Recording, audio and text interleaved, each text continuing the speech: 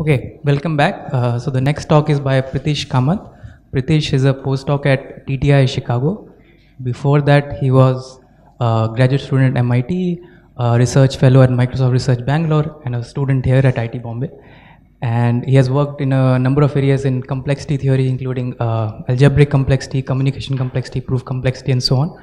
And now he's trying to use these skills to uncover the mysteries of machine learning. And today he'll tell us about how to use lifting theorems to prove monotone circuit lower bounds.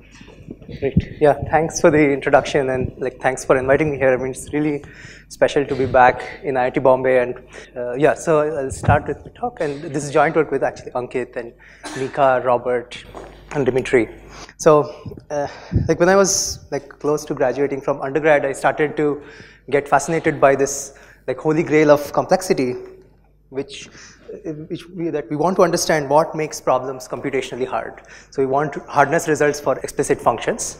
And this is really fascinating and maybe intimidating, because somehow you have to rule out all possible non-trivial algorithmic paradigms. So how would you be able to do this? So I think complexity theorists tried to moved early on to studying this circuit model, where you just have very simple operations and, or, and not gates, and we just care about the number of gates, number of operations involved.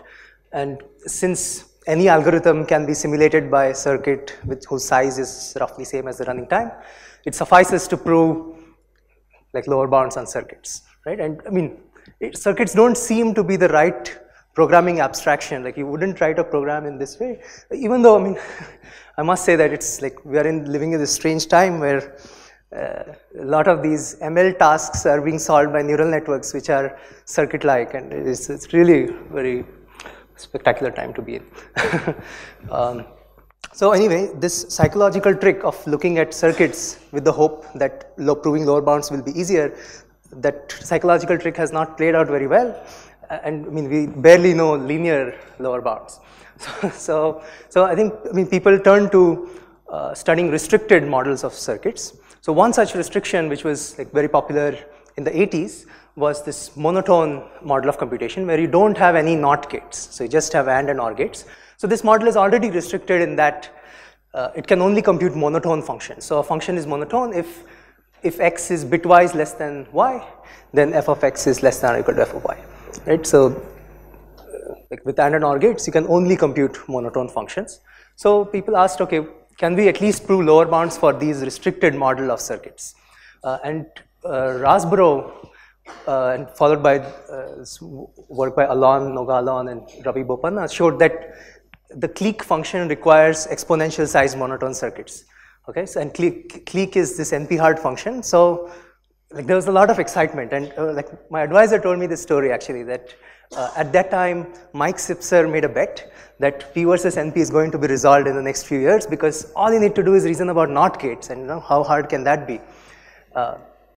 But shortly after, Rasborough showed a super polynomial lower bound for monotone circuit lower bound for the problem of perfect matching. So which shows that, okay, monotone circuits are not that powerful, because matching can be solved in polynomial time. And this was further even extended by Tardosh to exhibit a function which can be solved in polynomial time, but requires exponential sized monotone circuits. So it's a really strong separation, right? So then, the excitement dampened a little bit, and Mike Sipser lost his bet. But you can ask, okay, are monotone circuit lower bounds interesting today? And I want to argue that it is still interesting today, because there are many reasons, so many connections. So this workshop is about communication complexity, and having elegant mathematical connections is probably reason enough to study something.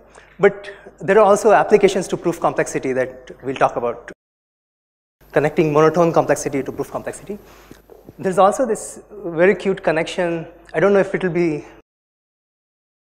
talked about in the following talks, but there's a nice connection between monotone complexity and extension complexity, which inspired this lower bound by Mika, Rahul Jain, and Tom Watson on extended formulations of independent set. I don't want to talk about it too much, but I don't know if it will come up in the next talks. And there's also this interesting connection, not with monotone circuits, but with monotone span programs, which capture linear secret sharing schemes in cryptography. So there are a lot of interesting things happening, and why monotone circuit lower bounds are interesting. Okay, so bringing us to the theme of this workshop, right? We want to understand lifting theorems. So what are these? So here we take a weak model of computation and a strong model of computation. And the goal is to say that if this weak model cannot do some task X, then the strong model also cannot do a related task to X, right? We want to show this in a black box way, okay? And the weak model in this talk will be resolution refutations, which Mark already set the stage for, and the strong model will be monotone circuits, okay? So previously there is this work on feasible interpolation, which takes lower bounds on monotone circuits and uses it to prove lower bounds on resolution. So that can be seen as the easier side, right? And the goal of a lifting theorem is to do the converse, which is take lower bounds on resolution and prove lower bounds on monotone circuits. So let me quickly flash this theorem, but I'll come back to it again in more detail. But what this theorem does is you give me any unsatisfiable KCNF on n variables, for which you have a resolution width lower bound. I'll define this in this talk, but you give me any such lower bound, and there exists a very related function f on like n to the k many variables, for which you get a monotone circuit lower bound. Okay, so I'll get back to this theorem again later. Okay, but before that, I want to also say that like this lower bound, this lifting theorem can also be strengthened to this much stronger model of monotone real circuits. Actually, this corresponds to what Mark called as communication with the greater than oracle, and that will be clear hopefully in my talk. So this monotone real circuit model is this model where you allow the wires to carry arbitrary real values. Okay, the inputs are Boolean, outputs are Boolean, but the wires can be arbitrary real values, and any gate, so you allow only gates of arity 2, and they can compute an arbitrary monotone function over 2 real inputs. Okay, so it's a much stronger model of circuits. So just as a funny aside, just want an example, monotone real circuits can simulate all monotone neural networks, like neural networks where all weights are non-negative and all activations are monotone, which is true of the popular ones. Okay, so just to give an example. So, right, so, but the reason in complexity theory why monotone real circuits were introduced was because proving lower bounds there imply lower bounds on these cutting plane refutations. Okay, so I'll get to all of these definitions in the talk, but just want to give you a high level picture first. Okay, so just to motivate you before I get into the details, I want to give you a very crisp corollary that comes out of this lifting theorem, which is this lower bound on this XOR SAT function, and like the punchline is that monotone circuits cannot perform Gaussian elimination over F2. Okay, so what is this function?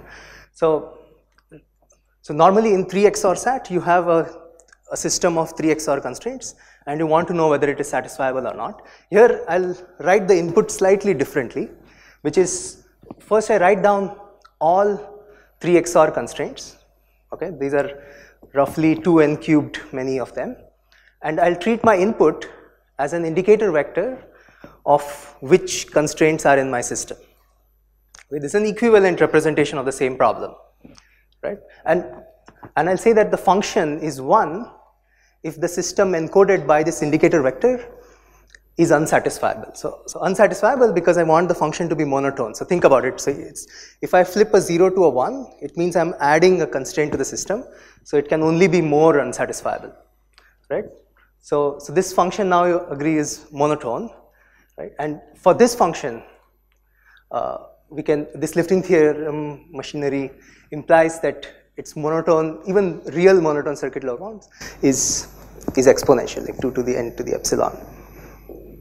Okay, is it clear? So I mean the context of this is that, okay, if you look at the monotone versus non-monotone separations I mentioned before, so there was one for matching which is in randomized NC2, but the lower bound is only super polynomial, and there was Stardosh's function which was in P, but it requires you to solve a semi-definite program, so maybe it's not in NC. But this XOR SAT is it's a very easy function, right? It's just Gaussian elimination. It can be reduced. It can be solved in NC2. It can be reduced to determinants. So it's a monotone circuit lower bound for a very easy function. Okay. So one thing that's interesting also is that all previous lower bounds used this like really fantastic like technique due to Rasborough called this method of approximations, whereas the lower bound that I'm going to show you is going to follow from a communication complexity approach by a lifting theorem. So it's a very different approach to proving lower bounds. Okay, so back to this picture. Okay, so I want to take lower bounds on resolution and prove lower bounds on monotone circuits. But really, what's underlying this lifting theorem is really query complexity and communication complexity. And there is already Mark alluded to this connection between query complexity and resolution. There is also a very nice connection between communication and monotone circuits, which I'll tell you about, right? And the lifting theorem is really in this language of query and communication. So let's start with communication complexity. Okay. So it has been already introduced many times, so just introduced by a picture. So Arkadev mentioned that you can study decision problems, promise problems, or search problems. But in this talk, I'm only going to talk about search problems, right? So in search problems, you're given Alice is given X, Bob is given Y, and there are many possible answers that could be valid for X and Y. And your goal is to communicate and find at least one valid answer to X, Y. Right, okay. So I'll give you an example of such a communication task, but before that, communication protocols can be like conveniently represented as trees, where you have Alice nodes and Bob nodes, right? I suppose everybody is familiar with that by now. Okay, so bringing the connection to monotone circuits and communication complexity was done in this really beautiful, elegant work of Karchmer and Wigderson in late 80s. So what they said was, okay, you give me a monotone function. Okay, how many people have seen this connection actually? Okay, hopefully some people have not. Okay, so let me go over this. It's really elegant. Okay, so you give me a monotone function f. From it, you construct a communication search problem where you say that, okay, I give Alice an input, Alice a one input of f, right, and x such that f of x is 1. Give Bob a y such that f of y is 0. Clearly x and y are different, and since f is monotone, there must exist a coordinate where xi is 1 and yi is 0. Okay? If not, then the function wouldn't be monotone. So for any x and y like this, there must exist such a coordinate. So the goal is to find this coordinate. So it's a search problem. And the easy direction of this is like very elegant, very instructive. So you can come up, given a formula for f, I can come up with a protocol for solving this search problem, which is that I start at the top gate. I know that it evaluates to 1 for Alice and 0 for Bob, which means that if it's an OR gate, right, at least one of its wires must be 1 for Alice, but both the wires should be 0 for Bob. So Alice can communicate which one that is, and you can go down this formula, and you can keep going down, and finally at the leaf you will have a solution, right? And like this direction also works in the converse, so you get this exact equality, which is that the communication complexity of this monotone Karchmer-Wigderson game is exactly equal to the monotone circuit depth of f. Okay, there's also a non-monotone version of this, but I won't talk about it, but let me be upfront about that. So there is a non-monotone search problem, and it captures non-monotone circuit depth. Okay, so, but really this connection is not about circuits, it's really about formulas, because formulas can be balanced. So circuit depth, if I have circuit depth d, I can open it up to a formula of size 2 to the d. So it's really capturing log of the formula size, log of the monotone formula size. So this connection is between communication complexity and monotone formulas. Okay. So going back to this picture, I told you about this connection between communication complexity and formulas. So now let me tell you about query complexity and resolution, which Mark already talked about.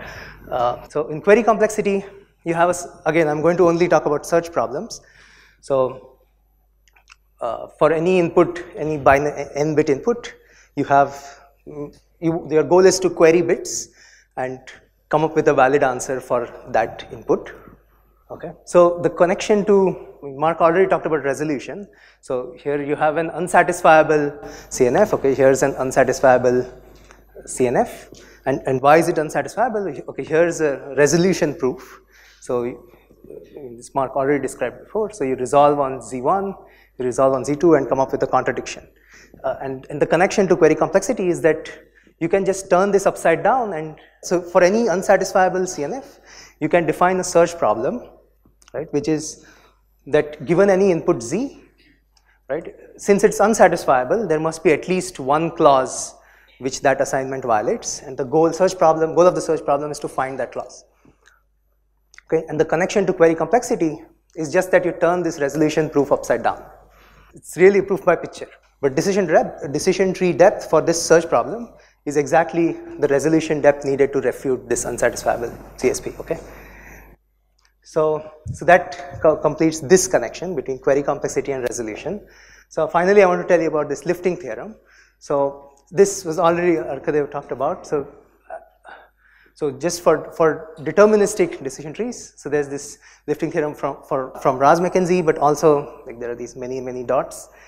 Many works which have changed the gadget and so on, like Arkadev's talk was about using different gadgets, but I'll stick to the Raz-McKenzie version because that's closer to what we do. So it says that you start with a query search problem and you replace each bit by a communication gadget on two inputs, give all the access to Alice, all the Y's to Bob, and now the communication complexity of this composed search problem is lower bounded by, or it's essentially the decision tree complexity times log m, where m is the communication cost of the gadget. So in Raz-McKenzie, they use a specific gadget, which is this indexing gadget, where Alice has a pointer in 1 to m, and Bob has m bits, and their goal is to compute the xth bit of y. That's the indexing, and like indexing is sort of complete for proving lifting theorem. So any lifting theorem you prove, you could also prove it with the indexing gadget. Okay, so this is what Raz-McKenzie showed, and I'll stick to this even though there are lifting theorems with improved, like smaller gadget size. Okay, so that proves this direction of the lifting theorem. So if you put all this together, like this was the result in Raz and McKenzie, which is to prove that monotone NCI plus 1 is not contained in monotone NCI. So a depth separation for monotone formulas. Okay, that was their motivation. And if you apply this machine, if you start with like a particular query problem, you can actually recover a monotone formula lower bound for XOR SAT, like this 3 XOR SAT problem that I mentioned in the beginning. You can prove this exponential lower bound for monotone formulas for XOR SAT. Okay, so now what should we do if we want to go to circuits, right? And like the challenge seems to be that like decision trees, communication protocols, formulas, they're all tree-like objects. Somehow you need to reason about like DAG-like objects. Okay, that's what Mark already alluded to. So this is like as many things in complexity theory, this was already studied by Rasborough in the 90s. Like this is really, I mean, it's hidden in this paper, and for some reason this is not taught. This connection is not taught in communication complexity courses. I don't know. Somehow it was missed. I mean, of course it existed in literature, but somehow it's not made it to mainstream courses. But Rasborough's definition was slightly more complicated. So it was simplified later in the work of Dmitry Sokolov. Okay, so I'll present the simplified definition and later get back to what Rasborough actually did. So to define this notion of communication DAGs, okay, let me start by going back to a definition of a tree-like communication, right? And then I'll generalize it to DAG-like. So I'll define tree-like communication in a different way. So I have this tree-like protocol. So every node of this tree corresponds to a rectangle. Okay, so the root node corresponds to the XY rectangle, and as you go for any node, it gets partitioned into its two children node. So for any node V, it is partitioned into two rectangles which correspond to its two children, right? And then as you go down the tree, keep getting partitioned, and finally at the leaf, you are labeled by an answer, right? So that gives you a partition of a rectangle into these monochromatic rectangles. Okay. Note that in this definition, like a very slick thing that happened here is that there was no explicit reference of Alice and Bob. Like there was no, I didn't talk about two parties. I just talked about rectangles being partitioned. And the reason Alice and Bob is really implicit in this, because a rectangle, if it's partitioned into two, it can only be split horizontally or vertically, and that corresponds to the Alice or Bob. Okay, so in going to this definition, you got rid of an explicit mention of Alice and Bob. So to generalize this to DAG-like communication model, right, the only thing you need to do is really change this one line, that instead of a node getting partitioned into two rectangles, you replace it by saying that a node is covered by the two child rectangles. Okay, so in picture, like if this is a parent rectangle, if this rectangle corresponds to the node V, I require that it is covered by its two child rectangles. That's the only change to get to this DAG-like communication model. And so the DAG communication complexity is defined as the log of the number of nodes. So log, because that's what I did with formulas. I took log of the formula size. So it's log of the number of nodes. And the connection, like due to Rasburov and Dimitri's simplification, is that this DAG communication complexity exactly captures log of the monotone circuit size. So going back to this picture, I told you about this equivalence between DAG communication and monotone circuits. Yeah. So, sorry, I just want to ask, is it still true that you can only cover it sort of row-wise or column? Yeah, actually, yeah, that's an excellent point. So in proving this equivalence, you have to, like how do you prove the converse? From going from a DAG communication protocol to a circuit, you have to replace some things by AND something by OR, and that's determined by a rectangle. If it's covered by two rectangles, it has to be covered either horizontally or vertically. So actually, if I can go back to this picture. So this is covered vertically, so this is like a Bob node, so you'll replace it by AND gate. Right, so that's an excellent point actually. That's how this equivalence is proved. And it's really along the same lines as the Kachmar-Wigderson equivalence for formulas. Okay, so now let me tell you about this query complexity, like the DAG query model. So going back again to decision trees, right, I'll redefine decision trees in a different way. So you have a tree where every node is labeled by a subcube, right? So the top node is labeled by the entire Boolean cube, and then as you go down the decision tree, the subcube gets partitioned into two subcubes, right? And then you keep going down, and finally at the leaf, you are labeled by like an answer, right? So this gives you a partition of the entire Boolean cube into monochromatic subcubes, okay? And the decision tree complexity, I can define it now as the maximum codimension of any subcube anywhere in this. Like it's just, this is the same thing, but just a different way to say it. Right? The maximum number of bits that are fixed in any subcube anywhere in this tree. That's the decision tree complexity. So to define DAG, decision DAGs, the only thing that you need to change is again this line, which is instead of subcubes being partitioned into two subcubes, they are now covered by two subcubes. So just to give an example, so this is, let's say, the subcube corresponding to V. So these 4 bits are fixed. It is covered by these two subcubes, and the way to see it is that there is this red coordinate. It could either be 0 or 1. If it is 0, it is covered here, and if it's 1, it is covered in the lower one. So if the top node is root, then the fact that you are at V, does it not mean that the width can be at most? I mean, width can be at most the depth is what you're saying? Yeah, sure, but width can be much smaller. So, right, it can be smaller because I can forget things along the way, and right. So actually, I'm going to clarify that point, but let me just say here that, so this DAG decision tree complexity of this search problem, the same search problem that Mark defined before. So for, I give you an assignment, and your goal is to find a clause that is violated, right? So the DAG query complexity of this search problem captures this resolution width instead of resolution depth, okay? So to clarify a little bit more on that point, there is an alternate way to think about query DAGs, which is maybe more nicer. So in decision trees, you think of it as a game between two players. So there is an explorer and an adversary. The explorer queries a coordinate, and the adversary replies back with what that coordinate is. So in decision trees, you only query. In decision DAGs, you can either query, so in any round, you can either choose a coordinate and get an answer for that coordinate, or you can choose a coordinate and forget what that value was. But the important detail here is that when you forget, if you ask that value again, there's no guarantee that the value returned will be the same. And you have to be robust to that. You have to be correct. Even if you forget something and the answer next time is different, you still have to be correct no matter what. So at the end, when the game ends, you have only queried you only remember having queried some bits, and that should be enough to give you an answer to the search problem.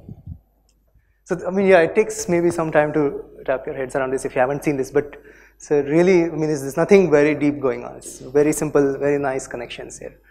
Okay. So I told you now about this connection between DAG query model, decision DAGs, and resolution width as opposed to resolution depth. Okay. So finally, I want to tell you about this last piece, which is this lifting theorem. So that was the sort of goal of this talk. So what we can show is that, okay, if you start with a query search problem, compose it with the indexing gadget, and now the DAG communication complexity of this composed problem is lower bounded by the decision DAG complexity of the query search problem. Right? And so it's along the same lines as the Ross-McKenzie, and we prove it again with the indexing gadget. Actually, it's an interesting question to prove it for other gadgets, so it's a question for Arkudev. Okay, so since this is a workshop, I want to tell you a little bit about the proof. So, so this paper, I really like this paper. It's called Rectangles and Non-Negative Juntas. It really laid down the foundation for this new generation of lifting theorems. And it introduced this notion of density, which was written here before, like this notion of blockwise density and so on.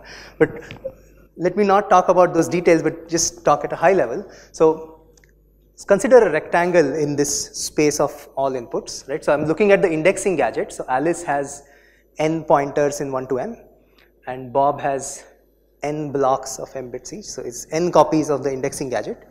And we like a rectangle is good if when I apply the indexing gadget, it looks like this, that some number of bits are fixed and the other bits have full support. So what that really means is that intuitively it means that Alice and Bob have communicated information about d coordinates and they have not communicated anything about the other coordinates.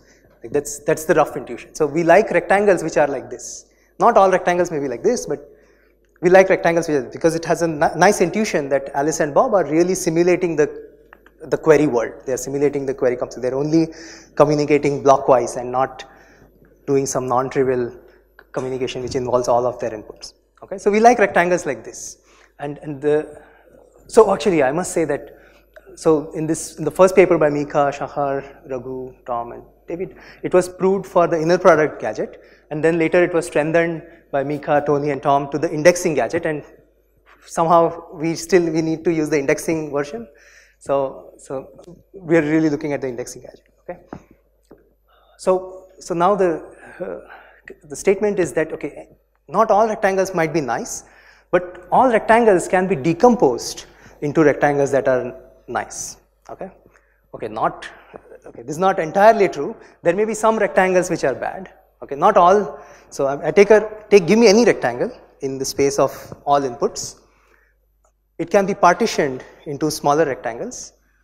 So either they're good, which means they're nice in this sense that if you apply the indexing gadget, it reveals the values of some small number of bits and it has full support on the remaining.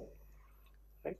But there may be some rectangles which are bad, for which there are no guarantees, but at least those rectangles are covered in a very small number of rows and columns. Okay, this is actually the property why we need to use indexing, and I don't know how to do it with inner product because I don't know how to get this property. So for all the non-error rectangles, they are structured, they are nice with having fixed only up to d coordinates. Right? So this d is same as this d. So you can choose any d you want and you can get a decomposition.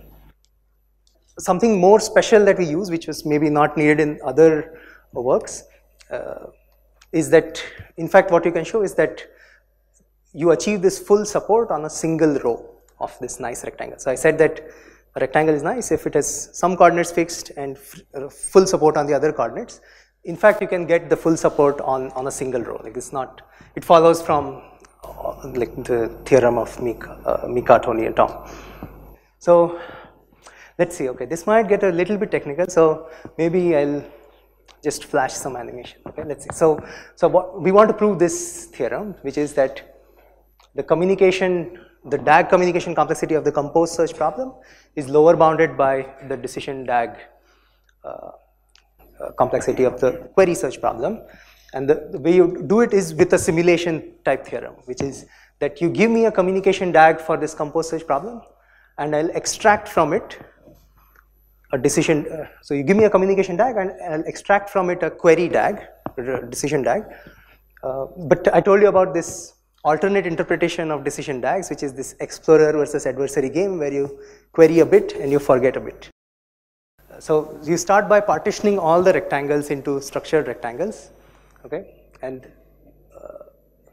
the proof follows this outline that for any rectangle, I'll start with the root, go down the communication DAG and recreate a query DAG out of it, okay? And the invariant is that I start, for any rectangle, I'll have a structured rectangle in which I am in currently, okay? So at the root, I'll just start with the full rectangle, and the structured rectangle is the full rectangle.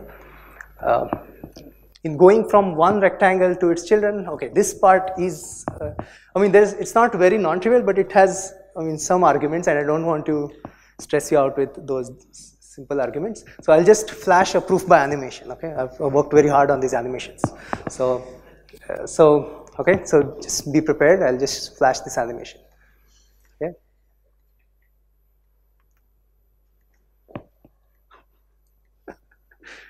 Okay, that's it. So I started at a node, and I want to go to one of the child nodes, and you do it without actually having queried a lot of bits. So if you're going back in this animation, I started out remembering having queried these 4 bits, and I'm at node V, and I go through these steps, and now I have reached node W, and I've queried some bits and forgotten some bits, and I'm still remembering only order D bits.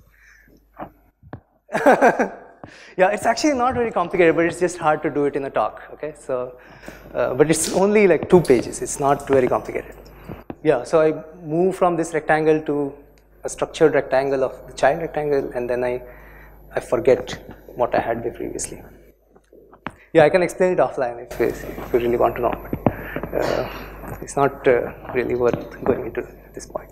Okay, so now you keep going down the decision DAG, and finally when you reach a leaf, you have a valid answer for your search problem. So you can extract out a decision DAG from a communication DAG.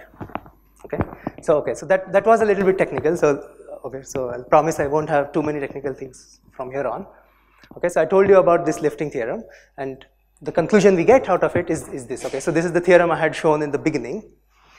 So you give me any n-variate like KCNF, unsatisfiable KCNF, for which you know a resolution width lower bound, okay, of W.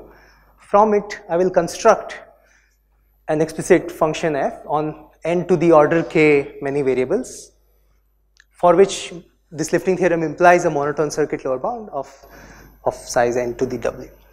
So just to go back to this corollary, like if this theorem was maybe too general, so if you start with this f being this so-called Chaitin contradiction, which is something for which we know a resolution width lower bound, almost linear lower bound, you can, from it, you get this XOR SAT lower bound. So just one thing, for an n-variate, what is the best lower bound you can get out of it? Oh, good. Actually, yeah. So the reason why this machinery for us stops at only 2 to the n to the epsilon and not 2 to the n is because we need indexing gadget of polynomial size. And that's actually a very important open question, which is if this simulation could be done with constant sized gadget, then you would get an explicit function with 2 to the omega n lower bound. And right now, actually, we don't even know, even without lifting, we don't know monotone circuit lower bounds of 2 to the omega n. We know 2 to the n to the 1/3, I think. Instead of going down all the way to a constant, we had a log size gadget. Yeah, actually, so in these reductions, actually, even if you do it with any other gadget, these reductions work by reducing that gadget to indexing and then performing this reduction. So maybe in some special cases you might be able to do a clever reduction, but not in this generic way. So there might be something, but I cannot make a general statement out of a small size gadget. Maybe in some special cases for a special, if you start with a special particular unsatisfiable CNF, maybe you could come up with a smarter reduction. But as soon as I guess you have some logarithmic gadget, you start with Right, that's true, I would say. Yeah, right, because then it would reduce to indexing, which is sub-polynomial size, right? So, right, and the other thing I had mentioned was this extension to monotone real circuits, right? So, the way we get to this is, so I told you about this decomposition theorem for rectangles. So, you can decompose any rectangle into these nice rectangles with errors which are contained in a small number of rows and columns. To do this lower bound for monotone real circuits, you need to talk about these triangles instead of rectangles. So now you have these triangle communication DAGs where every node is, instead of being labeled by rectangle, it's labeled by triangle, and every node is covered by its two child triangles. That's the triangle communication DAG is equivalent to monotone real circuits. So the key to proving this lower bound is that we need to decompose triangles into these structured rectangles, junta-like rectangles. Okay, so I won't go into the details of that, but just to flash it at a high level, that's what's going on. Yeah, okay, good. Actually, I think Mark also didn't clarify it. So triangle is something that is like the ones of a greater than function, right? So something that looks like this. For some permutation of rows and columns, it looks like this. So it's something that can be reduced to a single greater than call, right? So this is the real communication model, or equivalently a model with this oracle query to a greater than, right? So it's clear that such a thing can be solved with a one single greater than query. And finally, I also said that there is this application to this cutting plane refutation. So, okay, I mean, Mark already defined this, but let me quickly go over it. So cutting planes are these things where statements are linear threshold functions, and you can encode your classes as linear threshold functions, and you keep on deriving new statements till you end in 0 greater than 1, okay? And if you put everything together, the theorem we get is that if you start with give me an unsatisfiable KCNF on n variables for which you know that resolution width is at least W, for which you know a resolution width lower bound, from it I can construct an n to the slightly polynomially larger 2k CNF for which the cutting plane's length is n to the omega W. Right, so I can take lower bounds on resolution and lift it to lower bounds on cutting planes, and actually this is semantic cutting planes. So even the derivations rules don't matter, because this triangle communication DAG model cannot distinguish between semantic and syntactic cutting planes. So never mind if you don't know what semantic cutting planes is, but this lower bound is for the semantic cutting planes model. Okay, so in particular, Mark talked about this separation between polynomial calculus and cutting planes. So the way, if you want to separate any proof system from cutting planes, all you need to do is separate it from resolution, right? If you exhibit a CSP that is easy for your proof system but hard for resolution, you apply this lifting theorem and it will still remain easy for your proof system but will be hard for cutting planes.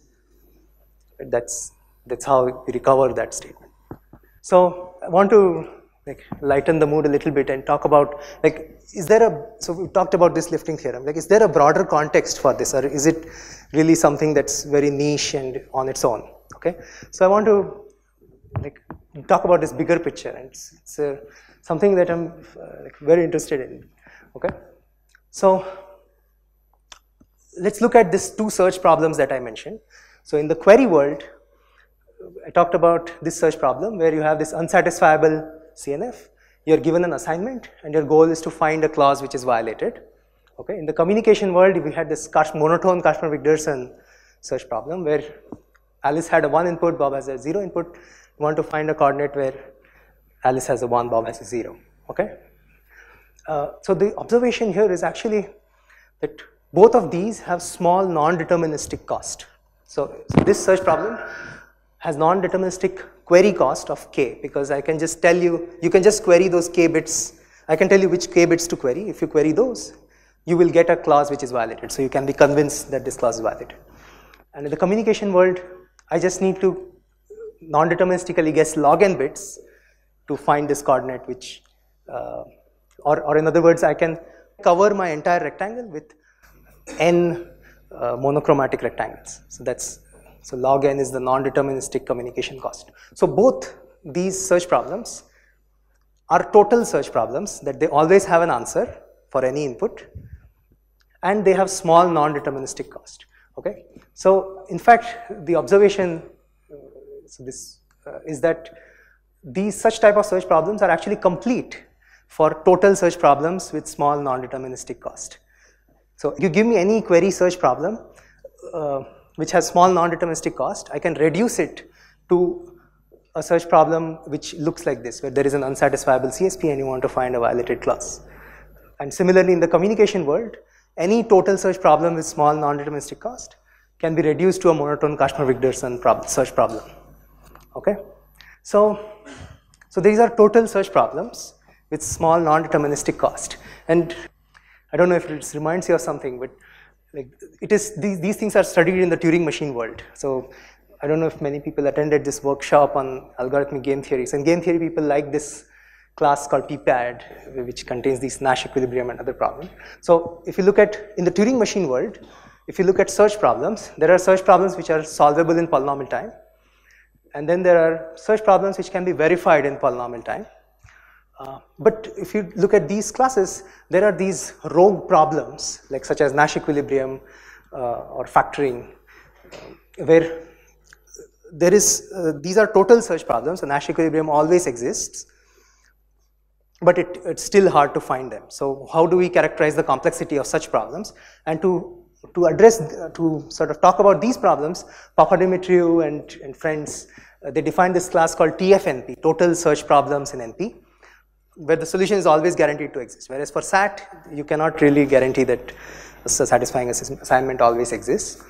So, and to specifically talk about these problems, they defined these classes, subclasses of TFNP, which correspond to some mathematical principle that ensures totality of that search problem. So PLS corresponds to this principle that every DAG has a sink, and PPP corresponds to the pigeonhole principle, and PPA corresponds to this class that every graph with an odd degree vertex has another. Okay, and like for example, Nash is complete for PPAD, which is the PPA but on directed graphs. So never mind if you haven't seen these classes before, but there's some real nice connection here which I want to stress upon. So you can take these Turing machine search problem classes, and so for any complexity class in the Turing machine world, you can study it in the query world and in the communication world. So this is like very classic, right? So going back to this paper of Babai, Frankel, and Simon, they studied this Turing machine complexity classes in the communication world. There is this recent survey of Mika, Tony, and Tom, which I highly encourage you to look at on this latest developments on these different communication classes. So these are all communication classes in the decision world, whereas here I'm talking about these total search problems in the communication world, right? So you can do the same thing for these TFNP subclasses. Okay. So if I go back to like this lower bound I told you about on monotone formulas, right, through this lifting theorem of Raz and McKenzie, this can be seen as a lifting theorem for the class FP, which is problems which are solvable in polynomial time. So it's a lifting theorem from the query version of FP to the communication version of FP. So now going to this DAG communication, which brings me to the question of what was the broader context, right? So this lifting theorem from decision DAGs to communication DAGs, right? This can be interpreted as a lifting theorem for this class called PLS, which embodies this principle that every DAG has a sink. And in fact, Rasborough, when I told you that Rasborough defined some communication analog which captured circuits, he defined it as PLS communication complexity. So he said that, okay, this is PLS communication complexity. PLS communication complexity of the monotone Kastner-Wigderson game is capture circuit size. That's what he did. And this rectangle DAG that I defined is just a canonical version of looking at these arbitrary PLS protocols. Okay, right. So this is this lifting theorem for PLS, this query DAGs to communication DAGs. So I want to throw in one more connection which Mark alluded to, which is this lifting theorem from null Stellensatz to span programs. So never mind if you haven't heard of what span programs are before, but so null Stellensatz is a proof system which Mark talked about, and span programs are this computational model which it talks about taking linear span of a given vector, testing whether a span of given vectors contains a specific target vector. So never mind if you haven't seen that before, but so the lifting theorem shows that of like Tony and Robert Robert shows that if you give me a lower bound on null Stellensatz degree, you get a lower bound on span programs. So if you restrict to the case of F2, this can be actually seen as a query to communication lifting for this class PPA, which is this principle that every graph with odd degree vertex has another. Okay, so going back to this picture, I told you that FP is same as formulas and tree-like resolution. PLS is like circuits and DAG-like resolution or resolution width, and PPA is equivalent to F2 span programs and F2 null Stellensatz degree. And I really like this picture for some reason because it's really begging for more connections to be made. Right? You take a TFNP subclass, you can ask what is its corresponding proof system or computational model. You can start with a proof system and ask what is its, if there is a corresponding TFNP subclass. You can start with a computational model and ask if there is a corresponding TFNP subclass. Right? So there's one obvious missing piece which can be made progress on, which is like here I only talked about F2, whereas there is also an FP lifting theorem for FP null Stellensatz and FP span programs. So we came up with a definition of some new class PPAP, which is equivalent to this, which captures this null Stellensatz and span programs over FP. But it turned out that actually this definition was already given by Papadimitriou in the same paper where he defined PPA. It's like hidden in one paragraph, which is being overlooked, I think, for the most part. And this actually motivated us to go off on a tangent and study this class in the Turing machine world and like give a natural complete problem for it. And I think this class is very interesting. It seems to be the right class to capture some interesting problems. I can tell you about it offline. This is not related to lifting. Okay, so I think this picture is interesting, that it really asks for more connections to be made, and it gives a unified view for understanding these lifting theorems. Okay, so that's it. So I'll just conclude here. So this is the lifting theorems I talked about. This is the TFNP picture. So I'll end with some open questions. So one great open question is proving these lifting theorem with constant size gadgets, which Ramprasad alluded to earlier. So that would imply a 2 to the omega n monotone circuit low bound. Mark alluded to this question of lifting for DAG models with other shapes. So intersection of triangles, for example, that would have implications for proof systems, which is like where lines are clauses over linear threshold functions. So another thing which is not related to lifting, but something that I was very interested in, but then eventually I gave up on it, which is proving this exponential monotone circuit lower bound for perfect matching. So Rasborov proved a super polynomial lower bound, but somehow this lifting machinery doesn't seem to be, like it's somehow I don't know how to embed a lifted problem into matching. And I mean, this somehow also resembles this, what's going on in extension complexity, where Rothfuss proved this exponential lower bound for matching for linear programming extended formulations, but somehow it doesn't seem to fit into this lifting framework. So maybe some direct proof is needed for matching. And finally, like there is this picture which is begging for more connections to be made. Two questions about the questions here. So what's the best monotone circuit low bound we have? I mean, yeah, I think it's 2 to the n to the 1/3. It's 1/3. Yeah, it's Raz and Haken. Okay, and that's not a lifting? That's not a lifting. It uses the method of approximations. I think it's maybe from the 90s, I'm not very sure. And this perfect matching question, so in the monotone world, it may be that even bipartite perfect matching doesn't have some exponential size circuit. Yeah, right. I think so. So actually, in the formula world, monotone formulas, we know this lower bound due to Raz and Wigderson, which is also for bipartite perfect matching.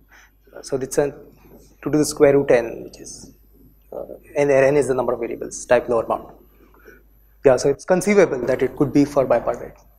Yeah, whereas for extension complexity, it cannot be for bipartite, so it's slightly different.